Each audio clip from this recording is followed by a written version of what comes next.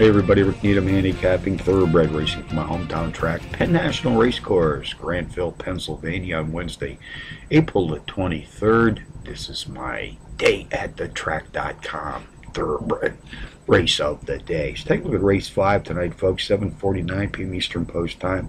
It's a mile test on the dirt track. 3-year-old fillies racing for an allowance prize of some $29,500. Contenders: number 2, Manda Moo, number 6, Swiss Army Wife, number 3, Jitterbug, and number 4, Ignite. Number 2, Manda Moo, takes a class drop of 7 Trackmaster units this evening. Has hit the board in power run fashion in 3 of his last 4, including a nearly 10-length power run win in her second race back. Number 6, Swiss Army Wife, the overall speed and pace profile leader in its allowance field today, racing at the mile distance on the dirt. Was off a power run win to Breaker Maiden in her last start, which just the second race of her young career to date.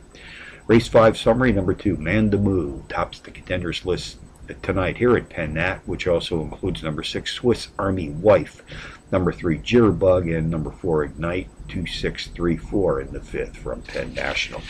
Bonus long shots on a Wednesday afternoon / evening. Evangeline Downs, down south. Race 4, the 8-to-1 shot. Number 9, Sierra's Bad Boy, takes a 4-level Trackmaster class drop, the overall speed leader in its claiming field tonight.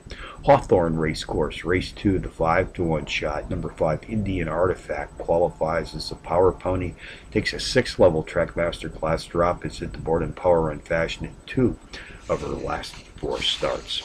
So handicapping from Penn National on a Wednesday, Rick Needham for day at the track.com. Reminding you as always to please bet with your head, not over it.